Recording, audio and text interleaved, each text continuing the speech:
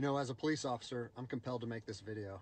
I've been in law enforcement for 10 years, and I'm speaking to my peers, other fellow officers, people in any kind of law enforcement position.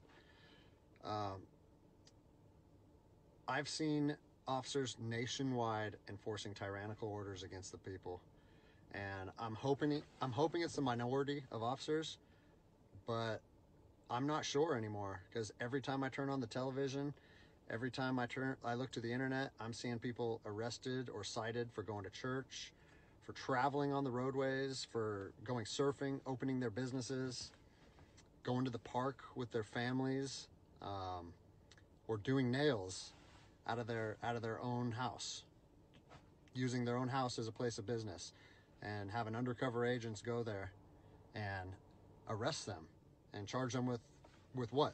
With a crime? I don't know what crime people are committing by doing nails in their own house, but we're seeing this more and more and more, and we need to start looking at ourselves as officers and thinking, is what I'm doing right? Now, I want to remind you that regardless of where you stand on the coronavirus, we don't have the authority to do those things to people just because a mayor or a governor tells you otherwise. I don't care if it's your sergeant or your chief of police. We don't get to violate people's constitutional rights because somebody in our chain of command tells us otherwise. It's not how this country works. Those are de facto arrests. You know, we're violating people's rights and taking money from them, or even worse, arresting them and depriving them of their freedom when they are exercising their constitutional rights. So let's talk about that. Let's read something right here off of the Declaration of Independence. All men are created equal.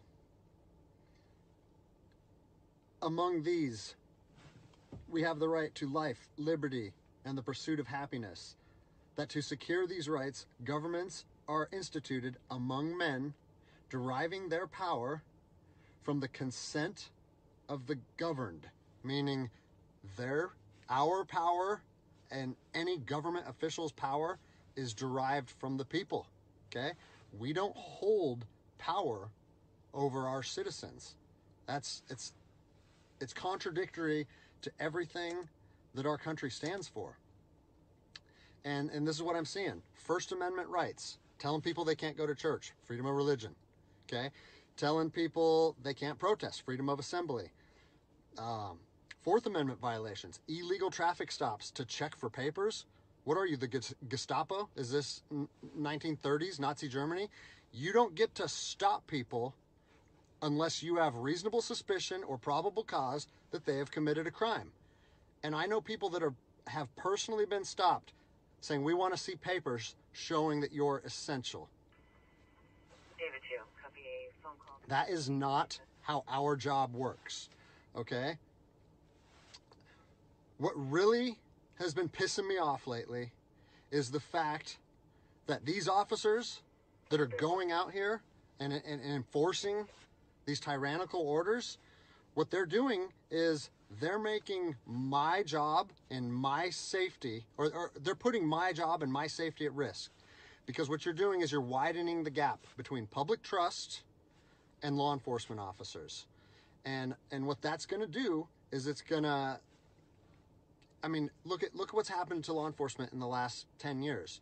Less and less public trust, and more often than not, that is a result of isolated incidents that get blown out of proportion.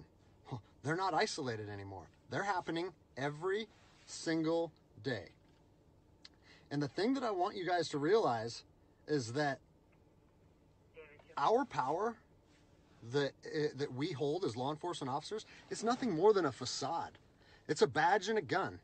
And people, you don't realize, if you haven't lived in anarchy, if you haven't seen combat, things can be stripped from people in a heartbeat. And that's what I'm afraid of. I'm afraid that these actions are going to wake a sleeping giant, i.e. the American people, okay?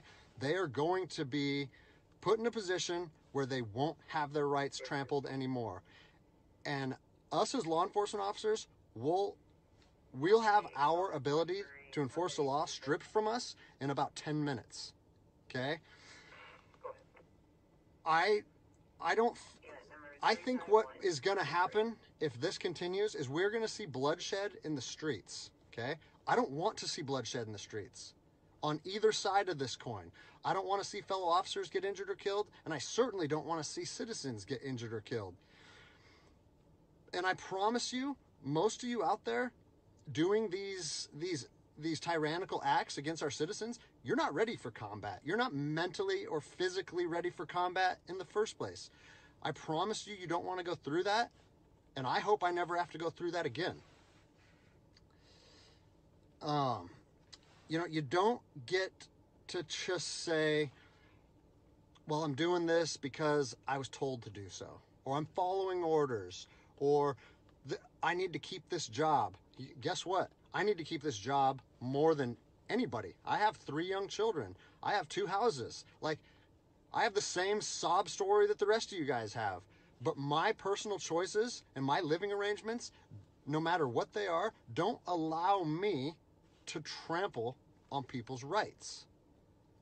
And I don't understand why that concept is so hard for people to understand. Listen, you need to stand up for what's right. You need to, if you're part of a department or an agency that is asking people or asking their officers or their deputies to impose on people's rights and infringe on their freedoms, you need to step up and say, no, that's not me. That's not what I signed up for, and that's going against my oath. And if that costs you your job, so be it. At least you'll be able to look at yourself in the mirror at night. I've already expressed this to my department. And luckily for me, I come from a department that I feel like my chain of command shares my view, but I don't care what department you're part of or what your chain of command thinks. You don't get to trample on people's liberty. And so,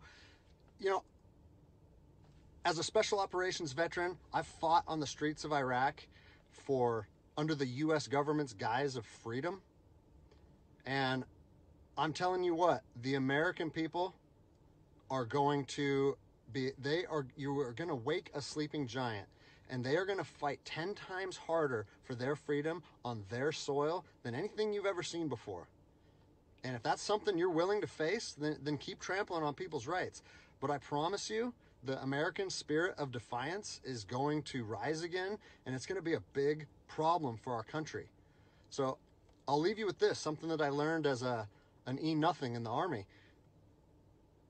No matter what situation you're put in, if you look inside yourself and ask yourself one question, am I doing the right thing? You ask yourself that, you know the answer. And no amount of money or no order or law or anything should be able to make you go against doing the right thing. So I'm imploring officers to look inside themselves and ask themselves, is this what I want to be doing to my citizens? And I think the answer is clear. And if we all stand up together, guess what? It'll be a non-issue, no factor, because people and law enforcement will be united like we should be.